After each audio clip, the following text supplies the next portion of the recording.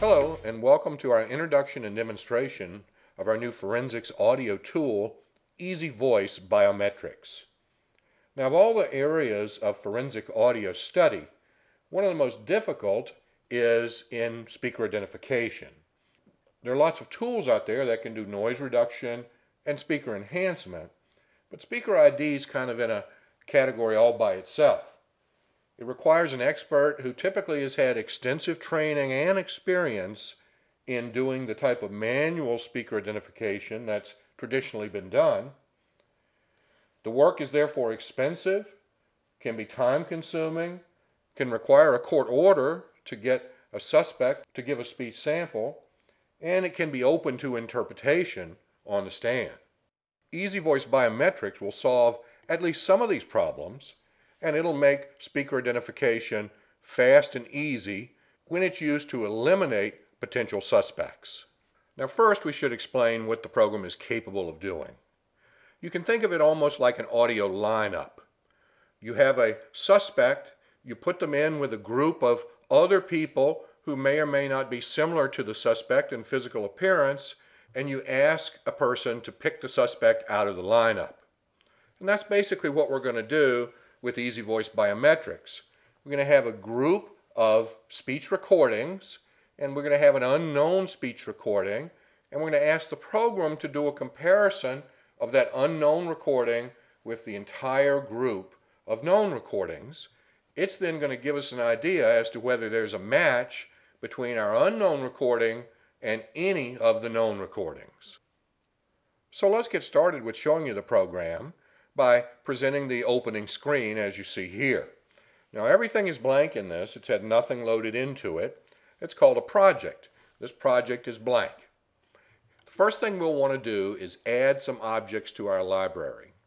I'm going to do it the quick and easy way by going under projects and telling it to import files. Now I have a group of files that are ready to be imported into the program. These are speech recordings, and I will input them all into the program. What you see here is it's analyzing each and every recording and creating a mathematical model for that recording, the biometric information that is unique to each speaker in these recordings. Recordings don't have to be very long. The program requires at least 5 or 6 seconds of good audio, but it may not measure all the audio as being good in a recording, and we find that if you give it 10 or 15 or 20 seconds or even more, the results will be even better. Now for the purposes of this demonstration, we're not going to show you every feature of the program. We'll do that in succeeding videos. But to have a quick look and understand what this program does, let's start by checking two files to see if they have the same speaker. Now to make sure we didn't have any copyright issues, we're going to use Richard Nixon recordings to do this first test. The Richard Nixon press conference recording, I will simply drag to the compare with window. And you can see it's now in this window. And I will use a Richard Nixon 1970 recording and put it in the target object window. The target object is the unknown recording in the real world, and the compare with is one or more of known recordings.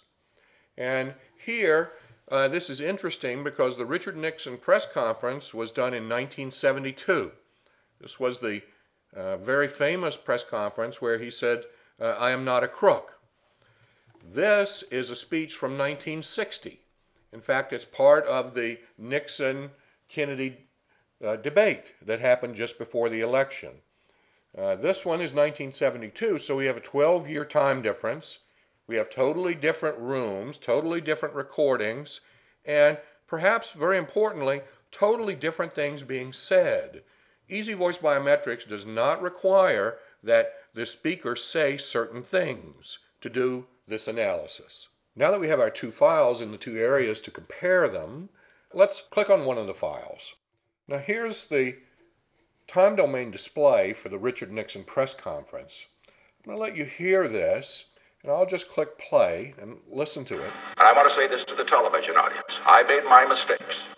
But in all of my years of public life, I have never profited from public service. You can hear that there seems to be a noise reduction going on, and you can see it in the waveform here. What the EVB is doing is focusing only on the speech and ignoring all the other sounds and background information that's there. That's why, even though we have an almost 45-second recording, it found 21 seconds of speech here. Now let's listen to the 1960 recording. Listen to how much different this one is in terms of the noise floor and the overall sound of the audio. As far as Berlin is concerned, there isn't any question about the necessity of defending Berlin, the rights of people there to be free, and there is... All right.